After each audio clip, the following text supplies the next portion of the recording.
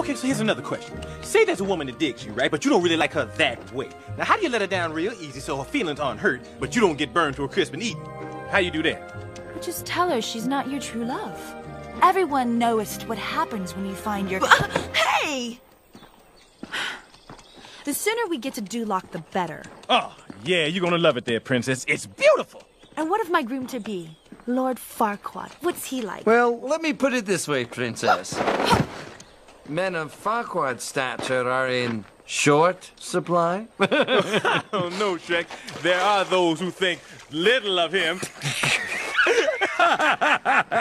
Stop it. Stop it, both of you. You know, you're just jealous that you could never measure up to a great ruler like Lord Farquaad. Yeah. Well, maybe you're right, princess. But I'll let you do the measuring when you see him tomorrow. Tomorrow?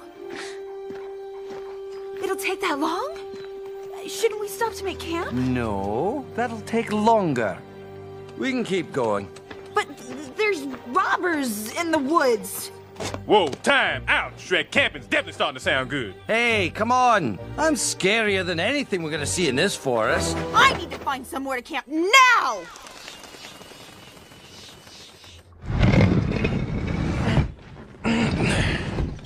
Hey, over here. Shrek, we can do better than that. Now, I don't think this is fit for a princess.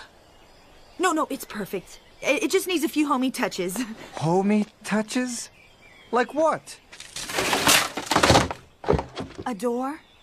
Well, gentlemen, I bid thee good night. You want me to come in there and read you a bedtime story? Because I will. I said good night! Shrek, what are you doing? You know. Oh, come on. I was just kidding.